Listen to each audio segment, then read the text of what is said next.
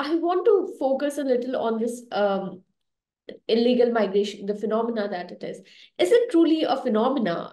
I think that it is definitely a phenomenon. You have to say that, or when we have 11 million people without legal status in the United States, and then an additional several million people who are in an in-between status or twilight status, um, something that is not fully outside the law, but also in a very precarious situation.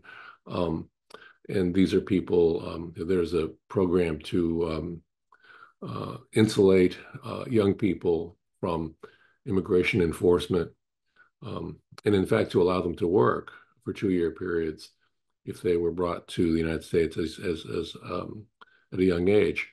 And that is a precarious status, even though that is not what I would call unlawful. It's not unlawful.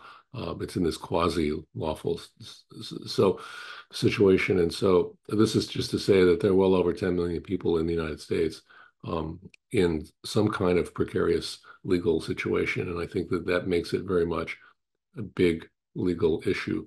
And we also have a lot of people who are arriving on especially the southern border of the United States. And the question is, what is the response going to be? Um, so I think I think it's undeniable that it's an issue. It's a phenomenon.